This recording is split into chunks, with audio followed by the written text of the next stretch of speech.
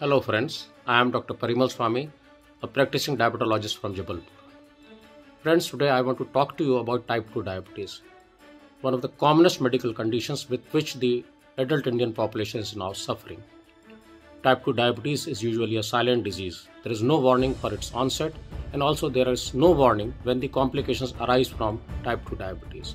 And because of this, we want to treat type 2 diabetes on the basis of 3 rules. These 3 rules are: number 1, you need to control your blood sugar very strictly. For most of the patient, the fasting blood sugar should be less than 120 mg, the post-meal blood sugar should be less than 160 mg, and the 3 months average of blood sugar should be 7% or less.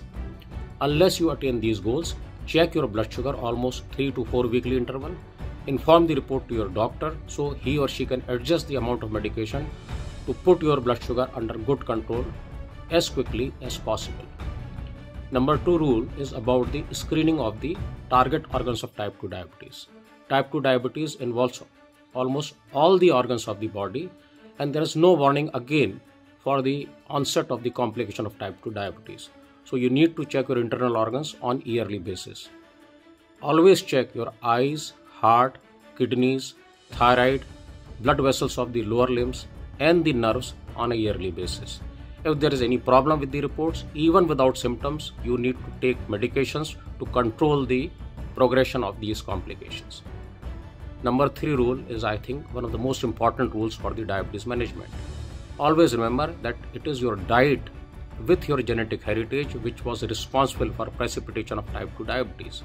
So unless you change your diet, you cannot expect your diabetes to be under good control. Assess your diet, maintain a diet diary. Take that diet diary to your doctor or your dietitian so that they can design a very healthy and a diet which can put your blood sugar under good control. So both medications, your diet, and third thing, your exercise would go a long way in controlling diabetes and prevent the complications of diabetes. Friends, if you follow these 3 rules, then you can have a very long, healthy and complications life with type 2 diabetes.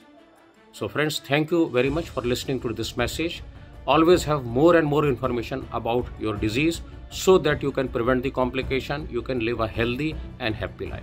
Thank you very much again. Insights from the world's best medical minds.